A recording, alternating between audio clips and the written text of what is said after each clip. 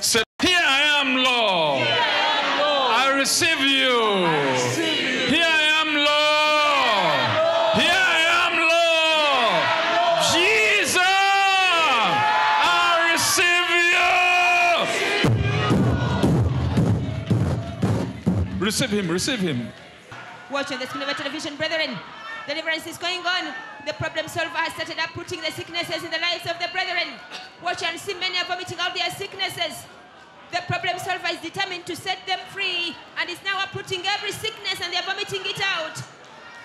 Every sickness, every disease. Watch, not only one. Many are touched as they're being delivered through vomiting out their sicknesses.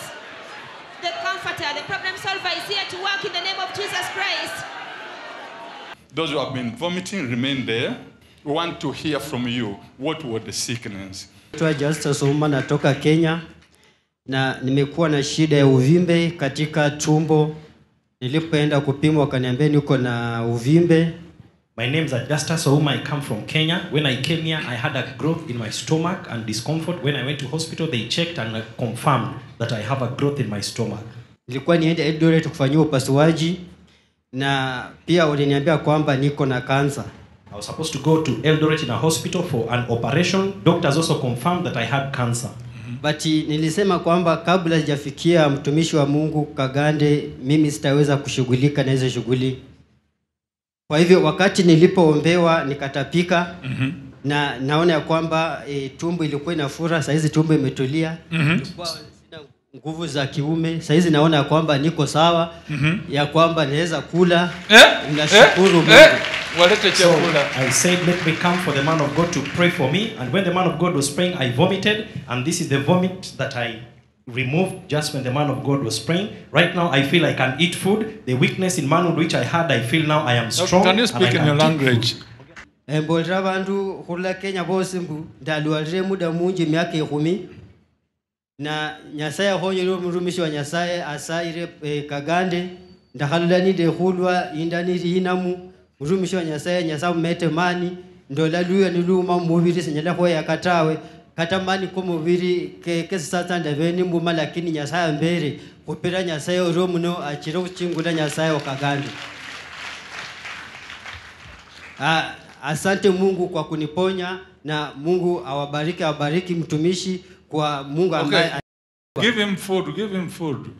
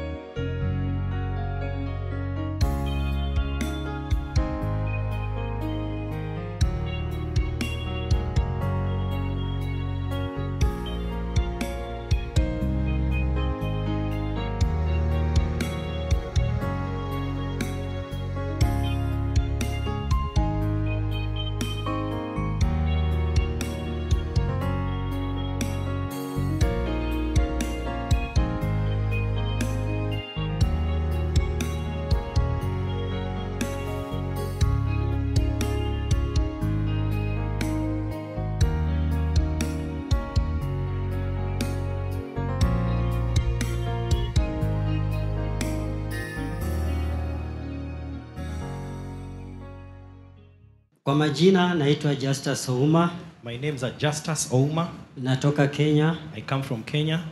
Nimeletwa hapa na shida ambayo nimeona miujiza mara mbili. Nimekuwa na shida ya tumbo, nimeenda kwa madaktari wakanipima wakasema kwamba niko na growth na pia niko na cancer. The problem that brought me here is my stomach. I went to the hospital, they checked me and they discovered that I have a growth inside. I also have cancer in my stomach.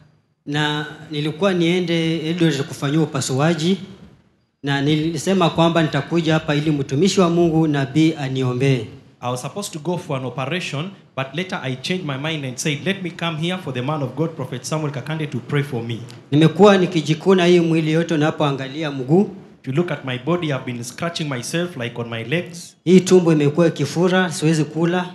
The stomach has been swelling, so I was not able to eat. Sijakuwa na nguvu za kiume kwa miezi mitano. I've not been having strength in my manhood for the past 5 years. But leo mtumishi wa Mungu alipoingia akasema amini kila ambacho Mungu anataka kutendea atakutendea. Today when the man of God came, he said believe whatever you want God to do for you and he will do it. Alipoanza kuomba nikaanza kutapika vitu. So when he started praying, I began vomiting. Nikahisi ya kwamba nahisi sasa hata kukula chakula. Then I felt in my stomach a change that I am able to eat. Na mtumishi wa Mungu akaamuru niletee chakula nikule. So the man of God asked for food to be brought for me to eat. Nimekula. Now I ate. Hata sahani 3. I can eat even 3 plates. Sikukuwa na nguvu ambazo naweza inua kitu. I did not have strength. I couldn't lift something up. Mwenye tumekuja naye nilikuwa nikitembea pole hivi. The one I came with witnessed, I was walking very slowly. But sasa niko na nguvu, naweza kimbia, naweza ruka. Now I am very strong. I can even run. Niko na nguvu za kimwili na za kiume zote. I have strength in my body and strength in my manhood. Kwa hivyo nashukuru mtumishi wa Mungu Nabii Kagande. I'm very grateful to the man of God, Prophet Samuel. Mwili wangu uko sawa. Father, come. Let us give thanks to Jesus Christ. Father, thank you for blessing your holy name.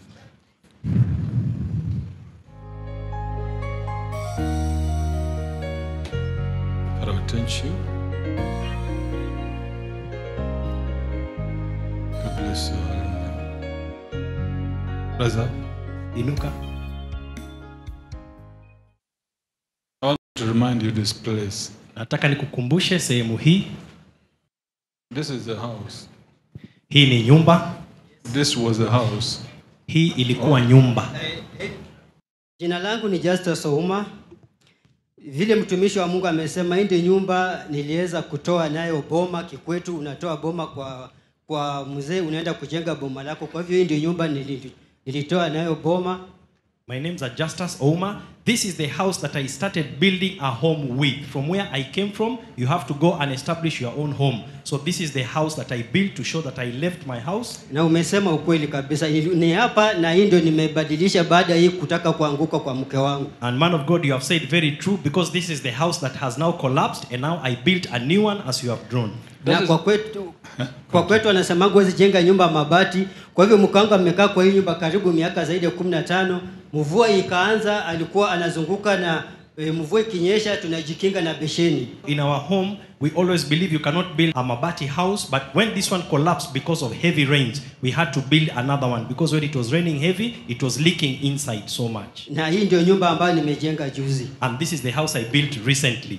Ya kuna miti hapa ambao pia nilijenga. Ziko hiko ni miti kubwa karibu 2-3. These are also trees as the man of God has drawn. They are about 2 or 3. I've never been to their place, but Jesus has been there.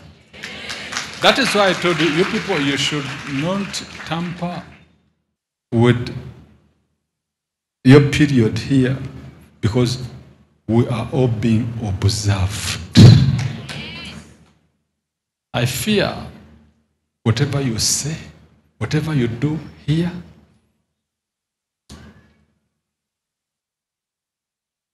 it is not Kakande that he has appeared, you have seen him. No, the whole heaven is watching.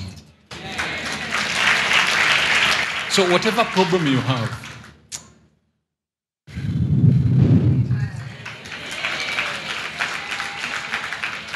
somebody is working out the answer. His name is Jesus. Yes? And how can I know that even that house had fallen down?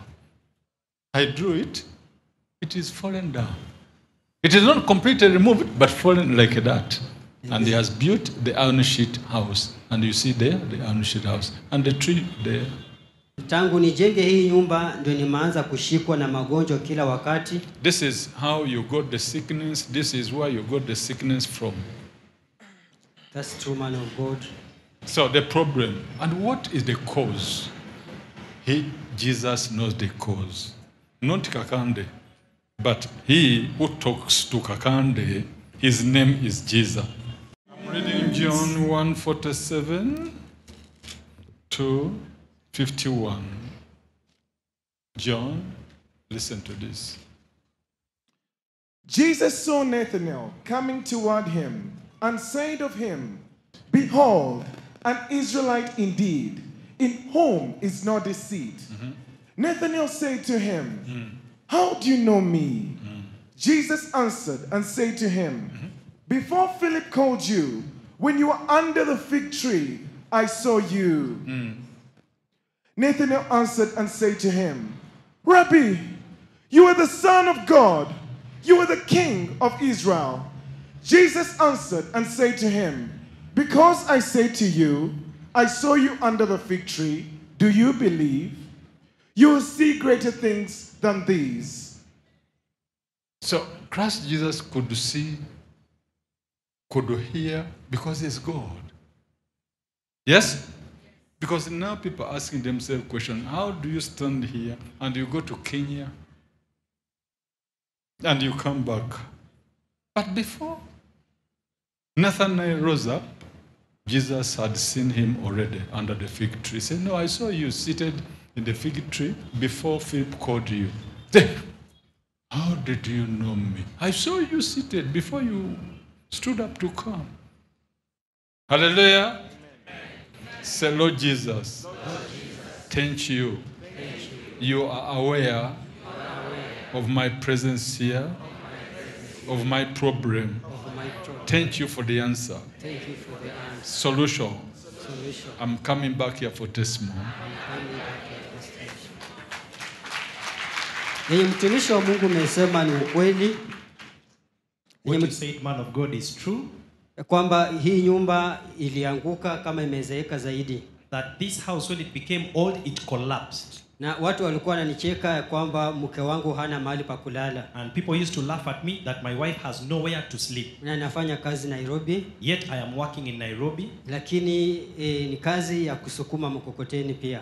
But the work I do is to push the cart. Kwa hivyo ilibidi niuze vitu ili nikapate nyumba ya kujenga semi permanent. Hiyo sio permanent, ni semi permanent. So I had to sell a number of my properties in order to build this semi permanent house. Ili kutoa aibu kwa mke wangu. So that I can remove shame from my wife. Kwa hivyo kuanzia hapo ndio magonjwa ikaanza kunisumbua kila mara. From that time is when I started getting sick time and again. Wakasema tulifikiria atajenga permanent, amejenga tu semi permanent. Now they started saying, we thought he will build a permanent house, but he has built a semi permanent house. Nikasema wakati wa Mungu utafika. I said God's time will come. It is now over. Imekwisha sasa. The Lord has recovered you. Mungu ule amekukomboa. He has given you a new job. Amekupa kazi mpya. To say, he has given you wisdom. Amekupa hekima. Yes. Knowledge. Kujua. Have wisdom. Upate hekima. To do business. Ya kufanya biashara.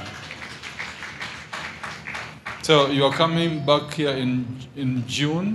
Unarudi hapa mwezi wa 6. To give your big testimony. Kutoa ushuhuda kubwa. Rise up. Inuka.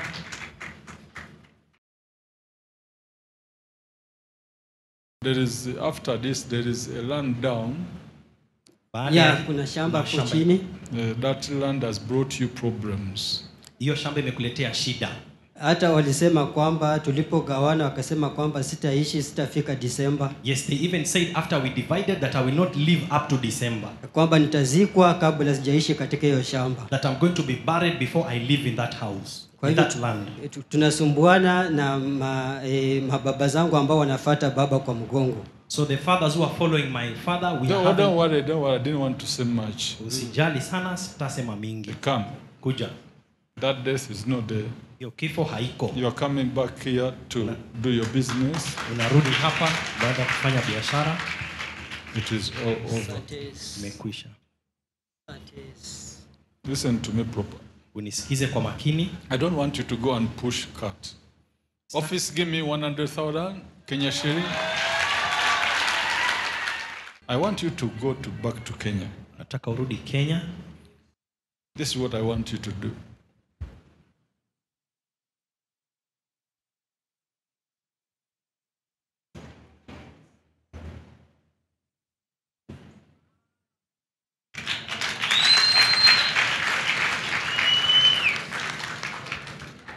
Hair dressing. Unajua hii tengeza kukata nywele? Ndio. Aha. Unajua. Go and study enda usome for 3 months. miezi 3. Yes? Ndio. The church will pay for you. Kanisa itakulipia.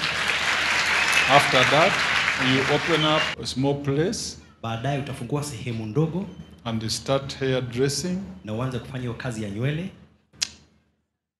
John, come and give your testimony. Utarudi kutoa ushuhuda. Kile ambacho mtumishi wa Mungu amesema ukweli, mtoto wangu nilimfundisha kazi, nimeuza vitu, imefika mahali ilikuwa imebaki 20,000 amalize kosi yake na ameoleka. Na nilimfundisha hiyo kazi ya hairdressing. Man of God, what you are saying is true because one of my children, I used my money to pay their school fees, and this time they went to school to study hairdressing. So go and study hairdressing. Enda usome hiyo kutengeza nywele. Yes? You do that until you're 70. Utafanya hiyo hadi una miaka 70. But there is a church near you people. Lakini kuna kanisa karibu nanyi watu. And it needs to repair one part. Na inahitaji kutengezwa pande moja. Yes. Ni ukweli mtumishi wa Mungu. Because the roof. It is true, man of God. Manake paa ya juu, paa. And the people are passing there. Watu wakipita pale. When it rains too much at that church. Wakati kunanyesha sana ndani. When you get money, take money and repair the church. Ukipata pesa, nenda utengeze. Ni ukweli mtumishi wa Mungu, kuna kanisa ambalo tuko karibu na ndipo watoto wangu wanapoomba. Kwa hivyo tumejaribu kufanya harambee lakini bado hatujakamilisha. It is true, man of God. There is a church near where I stay and my children go to worship there, and we have been trying to raise money with harambee to repair, but we have not reached that amount. Now you are going to get money. Even from this money, give some money to the roof. Sasa utapata pesa, hata kwa hiyo pesa uchukue kidogo upeleke kwa hiyo paa. Now go and learn hairdressing. Sasa nenda ujifunze hiyo kutengeza nywele. Yes. The rest the Lord will do that for you. Hiyo mengine Mungu atakutendea. Asante Yesu, asante Mungu. Thank you, Jesus. Asante Yesu, asante Yesu, asante. Thank you, Jesus.